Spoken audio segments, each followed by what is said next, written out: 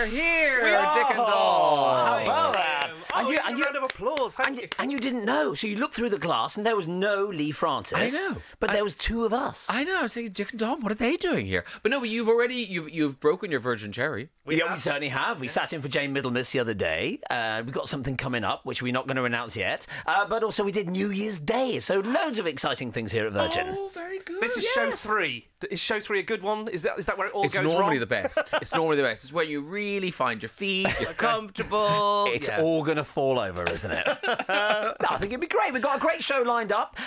We've got a brand new item as well, which is so on it, so professional. Did I do well? I know, it's amazing. I mean, I would be here blithering, kind of going, and there will be things, but no, you know what's happening. No, we do. It's that double shot flat white that's done it. We got a new item called Spotted Dick, which is going to be amazing. Hey! We're road testing new content.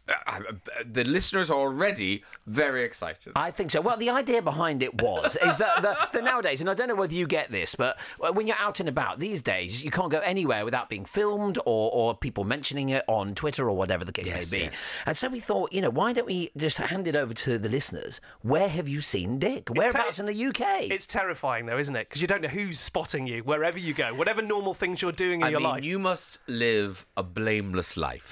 if you've volunteered yourself, for this competition, I would not be doing spot Graham. We will be vetting the emails first before we read them. In fact, we've already seen some of them, and they're quite interesting, non-readable, unreadable. And will the police get involved again this week? Stop.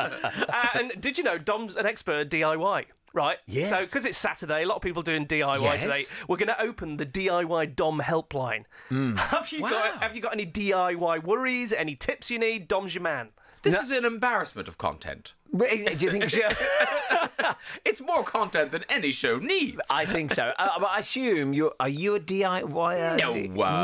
What about the little jobs? Where you can't really get someone to come around to put up a shelf, surely? Yes. Or do you get someone to come around to put up a shelf? No, I would just leave things on the floor. Same here. Yeah. I live like a very rich student. Yeah. Well, there are loads of jobs that need doing, which are actually remarkably easy, and so I'm there to lend a hand. And actually, interestingly, though, I probably won't know a lot of the answers. So we'll just fudge it and make it up together. What's the point then? I don't know. Should we scrap that content? No, you could direct people to a YouTube video, surely. Yeah, exactly. Yeah. So we don't need this content at all. Just watch YouTube. And that's it. That's all we've got. Okay. There must be music as well. Of course. Well, we've got great music, including... Should we have a bit of Katy Perry? I think we should. Virgin Radio.